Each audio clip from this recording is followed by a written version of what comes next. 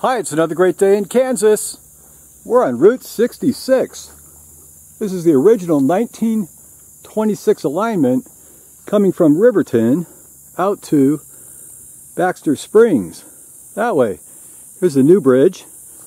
This bridge here is called the Rainbow Curve Bridge. A lot of people just call it the Rainbow Bridge. Out here in Brush Creek, which is down there. This is all Route 66 from 1923 actually, and then 1926 when Route 66 came by. Look at that. Rainbow Curve Bridge. It's the only remaining Marsh Arch Bridge on Route 66. It's on the National Register of Historic Places. That's cool. So they wanted to tear this down at one time when they built this bridge over here. So we got this listed on the National Register of Historic Places. You can't tear it down anymore. So that's pretty cool. Anyway, there used to be another bridge even before that. Right down here, see that little concrete mumbo jumbo down there? That's the old abutment for the older bridge. It's out over there.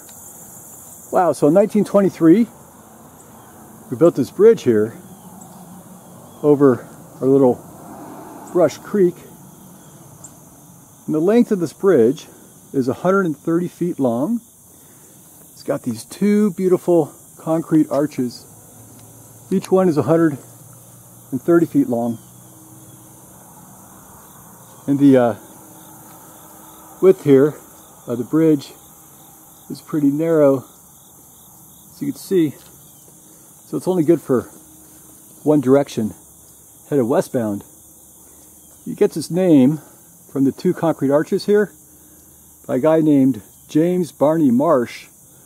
He's an engineer and a bridge designer. He patented a new design for arch bridges in the early 1900s.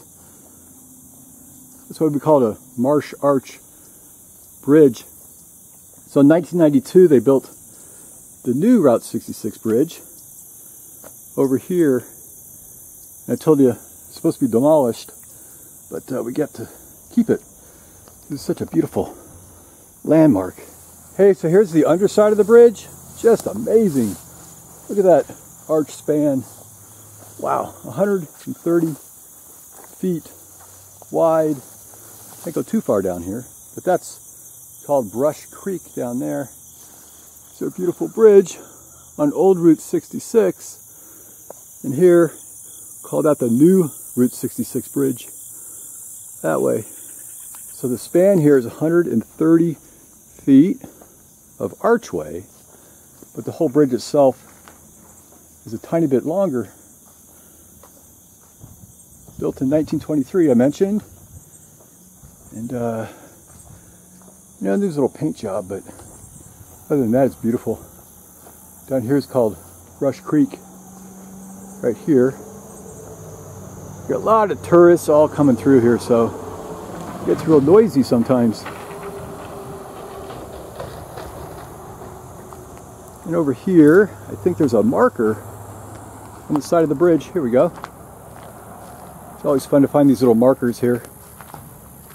From the Federal Aid Project, number 142, Board of County Commissioners.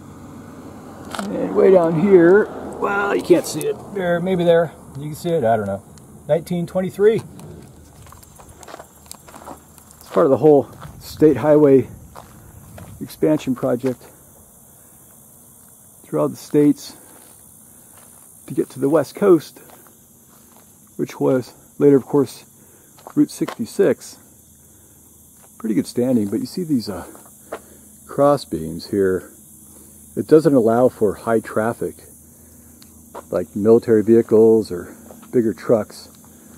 So that's why you got to build this type of steel bridge that doesn't have the trusses or the arches on top.